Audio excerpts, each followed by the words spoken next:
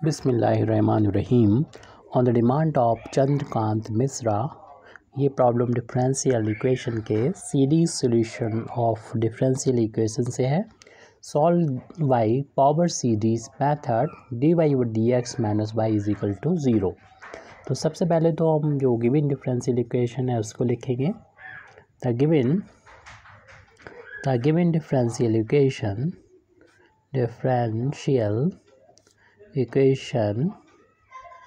the given differential equation is dy over dx minus y is equal to 0। इसको हम equation number 1 डाल देंगे और मान लेंगे कि इस डिफरेंशियल इक्वेशन का सॉल्यूशन ये पावर सीरीज़ है। तो इसी चीज़ को हम लिख दे रहे हैं जो हमने बोला अभी। एज्यूम कर लेंगे, मान लेंगे एज्यूम दी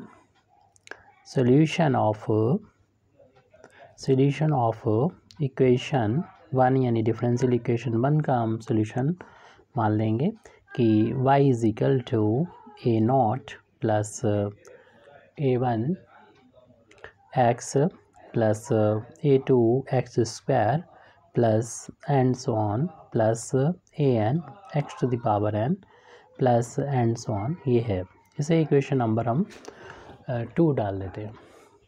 अब जब इस वैल्यू जब सॉल्यूशन है तो इस इक्वेशन नंबर 1 को ये सेटिस्फाई करेगी। तो सेटिस्फाई करेगी तो फिर हमें यहाँ पर y की वैल्यू रखना पड़ेगी, साथ में dy ओवर dx की। तो y की वैल्यू तो हमारे पास है इक्वेशन नंबर 2 में, इसलिए हम dy ओवर dx की वैल्यू फाइंड करने के लिए इस को x के रिस्पेक्ट में इस इक्वेशन को डिफ्रेंशिएट कर देते हैं। तो जब x के रिस्पेक्ट में डिफ्रेंशिएशन करेंगे तो y का differentiation dy over dx, constant का डिफ्रेंशिएशन 0, a नॉट कांस्टेंट है, a1 भी कांस्टेंट है लेकिन इनटू में है तो ये बाहर हो जाएगा और x के रिस्पेक्ट में डिफ्रेंशिएशन 1 होता है, प्लस a2 इनटू में है कांस्टेंट है और यहाँ पर फिर तो बाहर ले लिया और एक्स स्क्वायर का डिफ्रेंशिएशन हो जाएगा 2।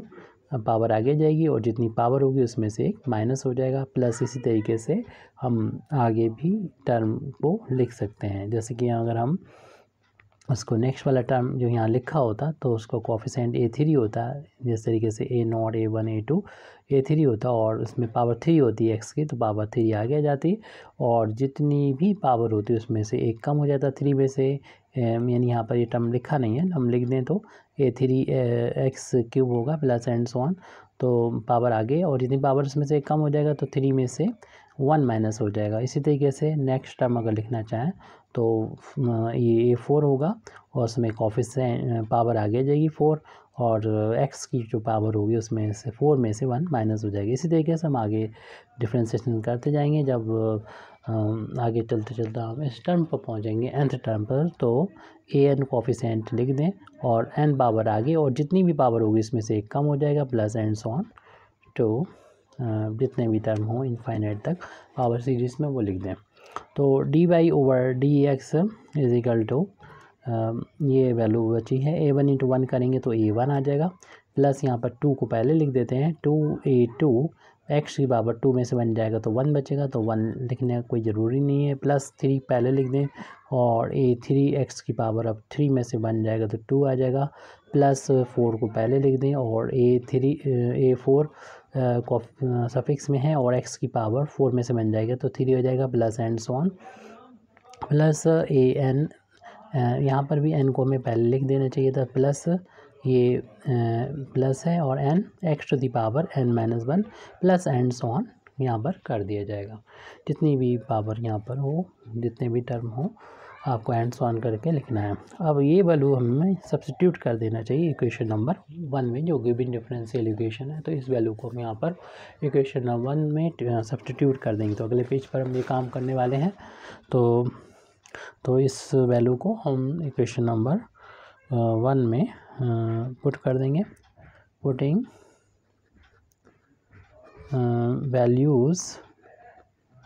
Values of y and dy over dx in equation number 1। Equation number 1 में हम पुट कर रहे हैं ये वैल्यू। तो इक्वेशन नंबर 1 में ये dy ओवर dx है, इसकी वैल्यू हम ये भी जो निकाली थी फाइंड की थी वो हम यहाँ पर लिखेंगे। तो ये वैल्यू लिख रहे हैं यहाँ पर a1 plus 2 times a2x plus 3 times a3x square plus 4 times a4x की power 3 plus and so on. फिर उसके बाद माइनस का साइन था, फिर y था, y की वैल्यू इक्वेशन नंबर 2 से हमने लिखी है a0 plus a1x plus a2x square plus a3x cube और प्लस एंड सो ऑन, और is equal to right hand side में था 0। अब यहाँ पर हम सेम पावर वाले जो टर्म है उनको साथ साथ लिखेंगे, कांस्टेंट टर्म को साथ साथ लिखेंगे। यहाँ पर कांस्टेंट टर्म a1 है और हम इस ब्रैकेट खोलेंगे तो माइनस का a0 ये कांस्टेंट है, इनको एक साथ लिख दें, प्लस यहाँ पर x को कॉमन लेंगे तो यहाँ पर x को कोफिशिएंट है 2a2, यहाँ पर x को कोफिशिएंट है माइनस का a1, x को कोफिशिएंट हो गया, यहाँ पर x स्क्वायर को कोफिशिएंट है 3a3, यहाँ पर x स्क्वायर को कोफिशिएंट होगा a2, क्यों ब्रैकेट जब ओपन होगा माइनस का हो जाएगा a2, ये एक्स स्क्वायर को कोफिशिएंट। इसी तरीके से हम एक्स क्यूब का कोफिशिएंट लिख सकते हैं, यहाँ पर एक्स को कोफिशिएंट हो जाएगा, देख रहे हैं यहाँ पर 4a4 और माइनस हो जाएगा ये वाला टर्म माइनस का a3 ax क्यूब का कोफिशिएंट हमको मिल गया यहाँ पर। और इसी तरीके से हम एंड्स ऑन और कोफिशिएंट को तलाश करते रहेंगे और राइट हैंड साइड में फिर 0 लिख देंगे। ऐसे ही पावर सीरीज़ ये भी बन गई है और एक एक पावर इसकी बढ़ती चली जा रही है।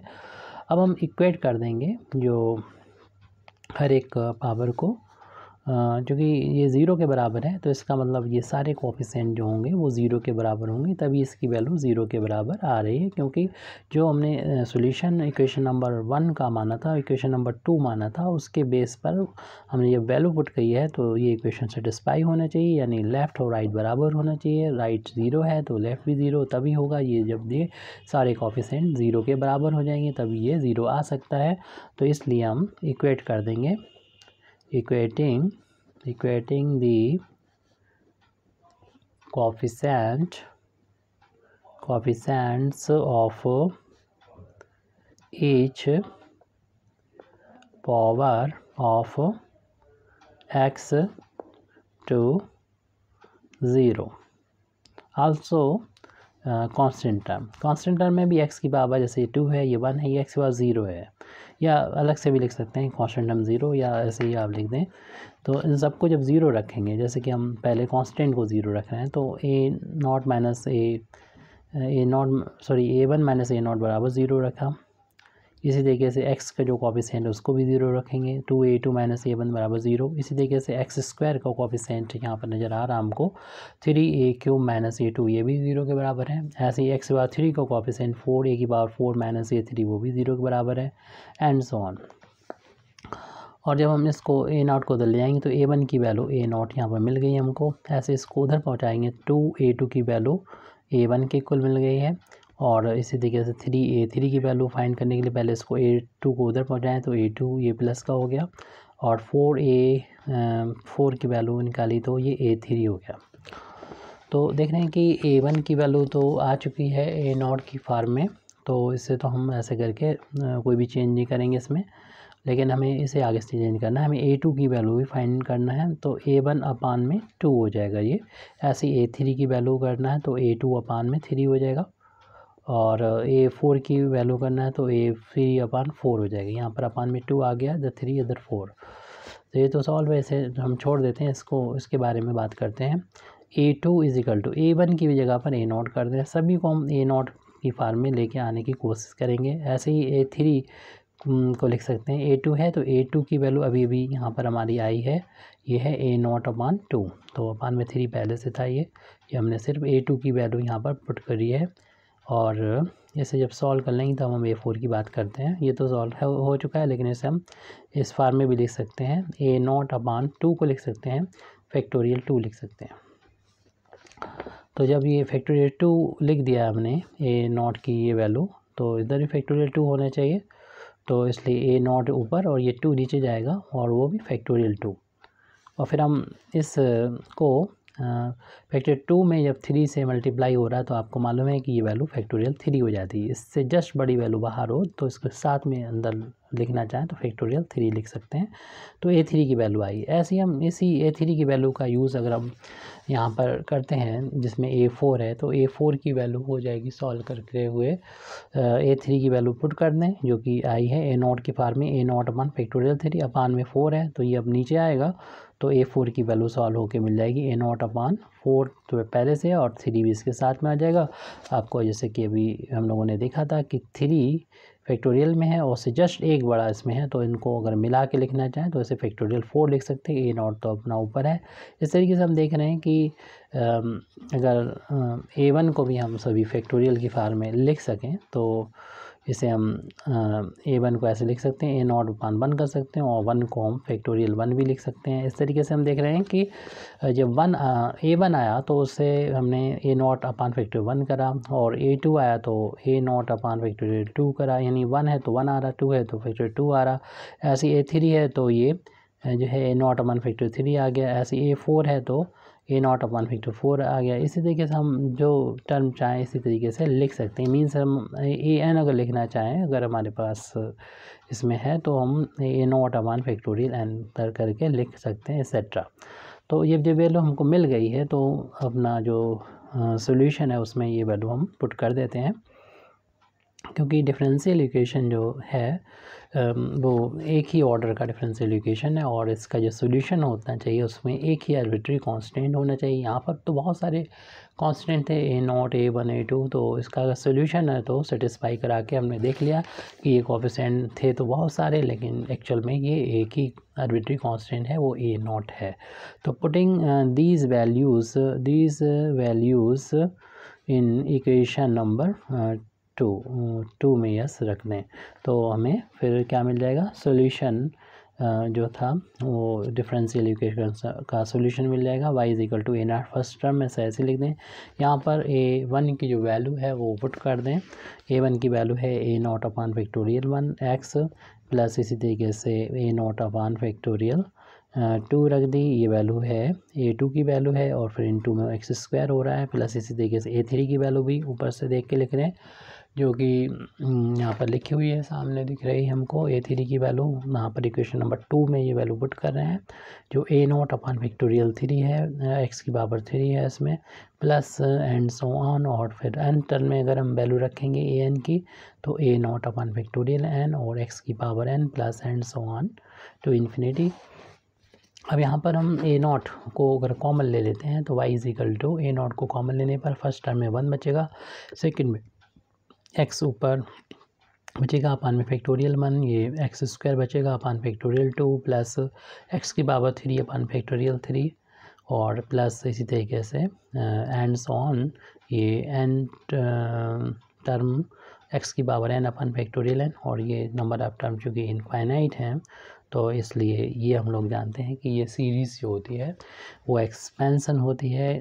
किसका एक्सपेंसन होती है, ये e to the power x का एक्सपेंसन होती है। इस तरीके से हमारा ये डिफरेंशियल इक्वेशन का सॉल्यूशन आ गया।